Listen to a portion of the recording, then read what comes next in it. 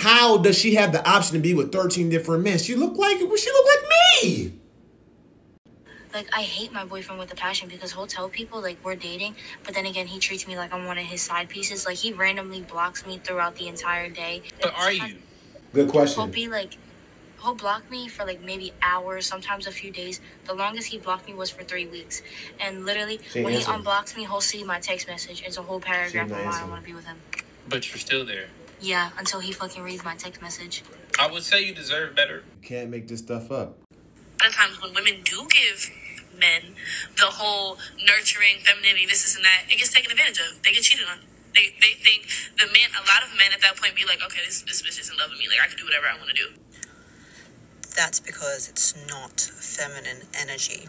If she's running around after him, always there for him, always nurturing him, always looking after him, in our society that's seen as feminine energy, whilst actually feminine energy is receiving. So what he does, she will just take in. Do you see what I'm saying? She does none of the chasing, she does none of the trying, and none of the energy giving before receiving in the first place. So the energy that this lady is describing is actually masculine energy. The over-nurturing, the overdoing, the over-stimulating everything, and the chasing, that's masculine. To be honest, I've never really thought about it that way, but I do know this. Most men would rather have females chase them than them chasing the females. But I do know this. When a dude who gets a lot of females and it's easy to him, or a guy who is a celebrity, or NBA player, or NFL player, somebody who has a lot of options, usually they value the female that they have to chase and they have to work for. So maybe what she's saying has some type of truth to it. But to the average dude, we talking about the average person, which is like 50 to 60 to 70% of people, not the top 20% of people, dudes, they would rather a female chase them because it's already hard enough trying to get a female as it is. Especially like a fine female, you know what I mean? On a scale of 1 to 10, just based off my appearance, how big of a loser do you think I am? That's mean. I wouldn't think you're a loser just off your appearance. So you think I'm pretty fly, just based off my appearance? Sure, yeah. Really? Like, you fuck with the slides, the hockey jersey, everything? You wouldn't lie to me, right? It's just clothes. Right. The best way he could have tested if she was capping or not was to ask, would you date me then? That's the answer right there. Because typically women are more indirect because that's more feminine, and men are more direct because that's what's considered masculine. She's saying that's mean, but you know good well if you was dating him, you would not want to go out in public like that with him. So my girl was like, don't get me pregnant, don't get me pregnant, don't get me pregnant. How you posting pictures like this, and this? And so you end up like that. My body, your choice. So, homie, I do understand where you come from because she is a baddie. I'm not going to lie to you on that, bro. I'm be honest with you. But I just don't agree with that whole obsession part. That's going to make her value you less over time, bro. Obsession?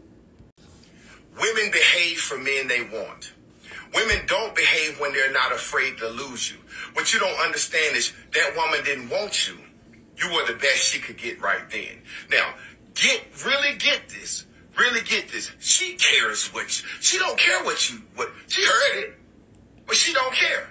Now, women who want a man, they're afraid to mess up.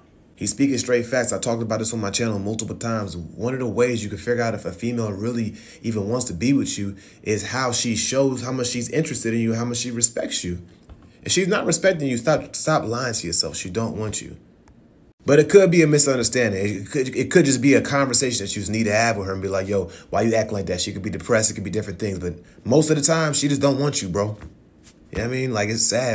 I was dating, when I met my husband, he was number 13. Sheesh. Number 13 what? Of the men I was currently I thought she dropped the body count on dating. you. I was about to say, damn. Of the men that were like texting me or calling or currently taking me out. Is that like an average amount of men for a woman? No, or just... the women that I coach, I try to get them to 3 or 4. Wait, hold on, wait. The 13th man you've ever dated in your life, you're saying? No, that I was currently they were engaging with. Dating and engaging with at that time. 13 men at once? Talking to, engaging, calling my phone, yeah. This is her being very honest because there's levels to it, right? It's like maybe some guys This is literally laughable, bro. And I'm not trying to be mean. How does she have the option to be with 13 different men? She look like me. She looks like me. You think I have the option to be with 13 different women at the same time just walking out in the street? This is what Freshman Fit say, that women are born with their value and men have to earn their value. What we mean is, this is why women have an inflated sense of value. She, a regular looking woman, me and her we both look, she's like the female version of me. And I know it was never been easy for me to go out and get 12 different women at the same time. What? You're not even a baddie. You average. You and I are the same. You're the female version, the female prototype of me. So if I'm not getting 13 women and 14 women, how are you getting 13 and 14 men? How is that possible? This is how easy it is for women, bro. And they don't understand. They think there's something special about them.